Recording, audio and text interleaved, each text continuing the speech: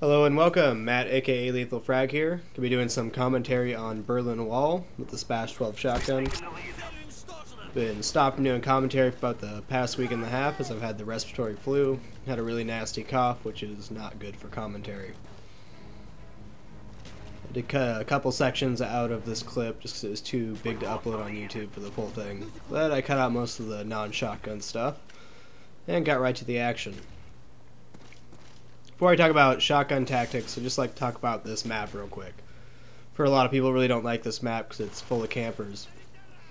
And that is very true. But after putting on the shotgun, I absolutely love this map because campers are in the buildings where you want them to be. Now, if you look at this map from an overhead view, it's really very straightforward. There's the two large side streets, one of which I'm running down right now. There's a main camp building on each side with some smaller buildings on each side of the street. And that's really all there is to this map. It's actually quite large, but very simple.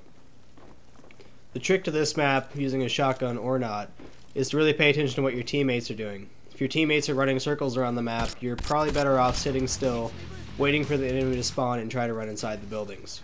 It's especially true with the shotgun, because that's right in your wheelhouse.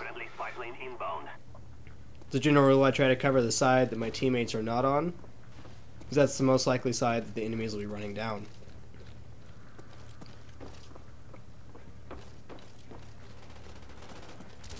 Tried pretty much all variations of the shotgun, Olympia, Spas, Stakeout, all the good ones. I gotta say the Spas is by far my favorite, if only for having an 8-round clip, which is pretty amazing. Now, for this class setup I have Ghost, Steady Aim, and Hacker. I think Hacker's a must for any shotgun class, even if it's a loud shotgun like the Olympia, because it allows you to see where people are camping with claymores. And that's the people that you want to go get because they're sitting inside the buildings, which is right where you need them to be. Keeps you within 20 feet, makes them super easy to kill. You just breach the claymore with a flashbang or concussion and run up the stairs and kill them. Now, this is really the reality of using a shotgun, is you have to stay in the building, stay in corners.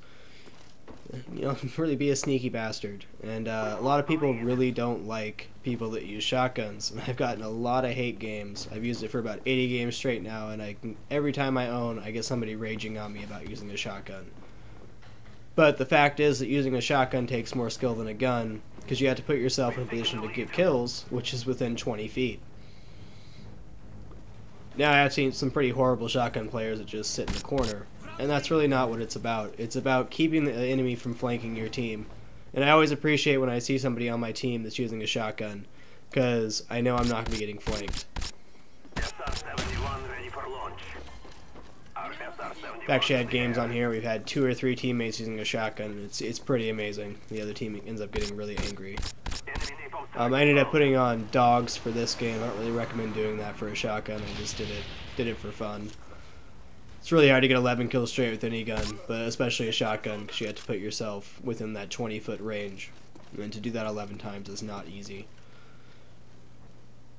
I got low on ammo, so I picked up this person's gun. Another strategy I use, especially on bigger maps using a shotgun, is I'll pick up a new gun right away. You know, this really keeps it fresh. You get to use a large variety of guns, and you don't get gun burnout. I used the FAMAS for about 10,000 kills straight, and now I can barely stand to look at the thing. But it's alright, pick it up every once in a while. Pulled the noob move here and forgot to reload. Almost died. But we got there.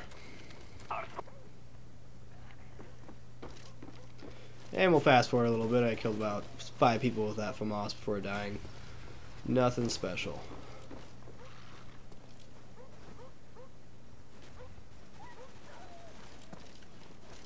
I've already talked about Hacker with the shotgun, but I really think Steady Aim is very important. Especially Steady Aim Pro is pretty amazing. What Steady Aim Pro does is makes you recover faster from knife lunges and aim faster out of sprinting. And you see the Spas has an 8-round clip. I try to keep at least 6 bullets in the clip at all times. This allows you to kill 2 or 3 people no problem, especially at close range inside a building. Quick tip with the Spas, or any shotgun, Stakeout, whatever, when you're reloading it, if you tap sprint really fast, it stops your reload motion.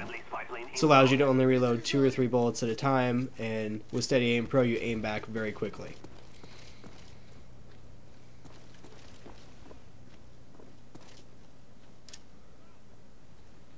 I like this building especially. If they're rushing the street really fast, this is a great place to hang out with your shotgun. They almost always try to come inside this building, and then you just blast them.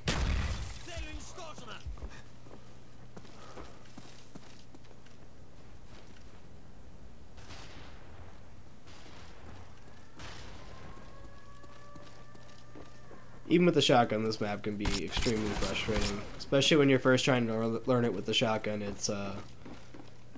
It's not very fun, but once you get the hang of it, you kind of figure out where people are coming from, you know, which side of the street. Try not to think so much about rushing to get people when you first start playing this map. Try to figure out which way the enemy's going to rush and cut them off. That is the absolute key to winning this game, especially in a team setting. It's not getting flanked. If you can not get flanked on this map, you're going to win the game, hands down.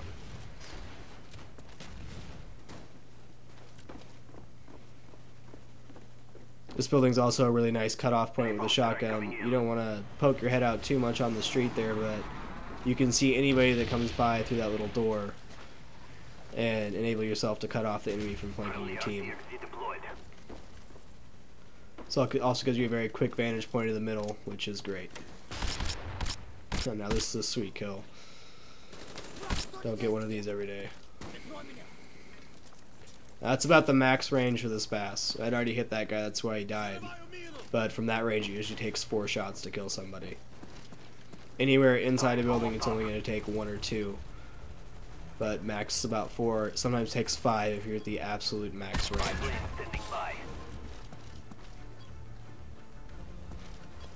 Well, that's about all I got. Hope you enjoyed. Hope you learned something. And I'll catch you soon. Frag out.